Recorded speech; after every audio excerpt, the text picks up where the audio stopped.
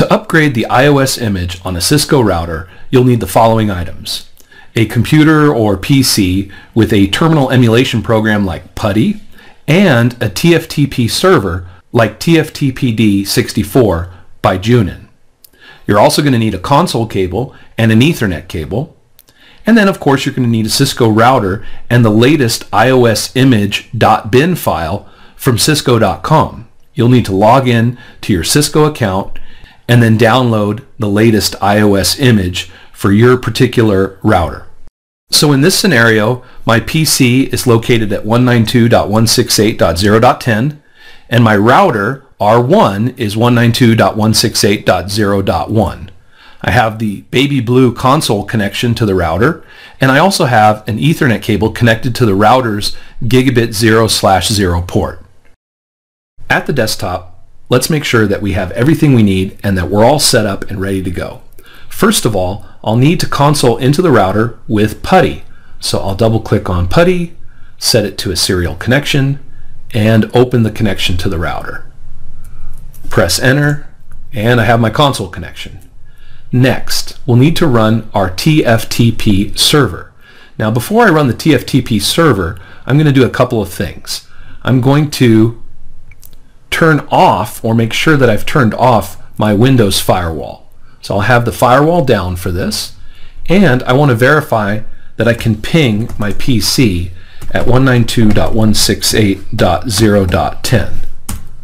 Okay, so I've pinged from the router to the PC. Now it's time to run the TFTP server. So here's my TFTPD64 folder. Inside of it, there's the TFTPD64.exe TFTP server. And I've created a folder named TFTP-folder, and inside of it, I've put my iOS image file that I'm going to be upgrading the router to. I'll need to copy the name of this file name. So I'll just copy that and put that in the buffer because I'll be using that in a minute. Okay, let's run the server. When I run the server, I need to put in a few important settings. Namely, you're going to want to go into Settings and set the base directory to the directory where you have your iOS image files. So I've set it to TFTP-folder because that's where the iOS image file that I'm going to be upgrading to is located. Also, you'll want to bind TFTP to the IP address of the NIC that you're using.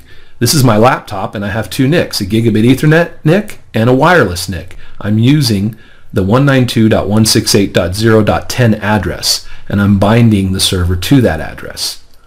You'll also want to go into DHCP and set the default router to 192.168.0.1 and the mask to 255.255.255.0. If you don't, it'll complain and just give you and tell you that you need to do it. Okay, I'll click OK.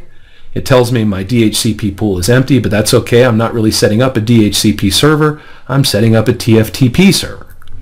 So it looks like we're all good.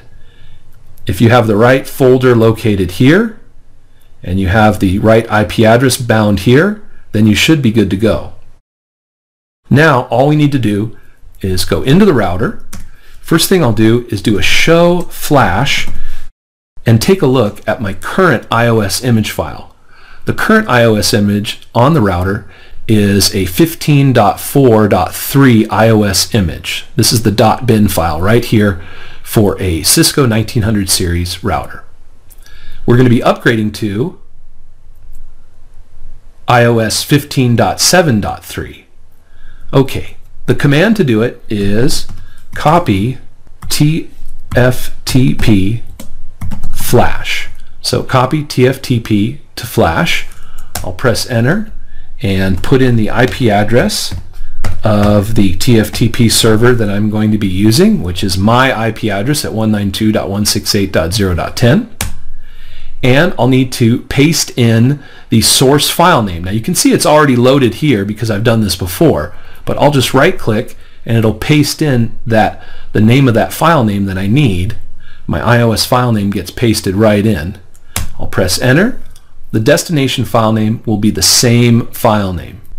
So press enter again, and we should be getting a TFTP connection to my computer from the router, and you can see with the exclamation points here that it's beginning the process of copying the .bin file, the iOS image, over to the router. The iOS image finished copying over to the router. You can see we get an OK symbol here and how many bytes it took. Now, if I do a show flash, I should see 2 iOS images, and I do. So now to boot to the new iOS, I'll go into global configuration mode and put in the command boot system flash : and then paste in the name of the file that I want to boot to. All right, excellent. I will save my configuration with a copy running -config to startup -config. And now all I need to do, once the configuration is saved, is reload the router. Put in the reload command, confirm. The router finished restarting. I'll go in and put in a show version command to verify that we're running the iOS, the new iOS. And there it is. System image file is 15.7.3, and that is the iOS that we uploaded.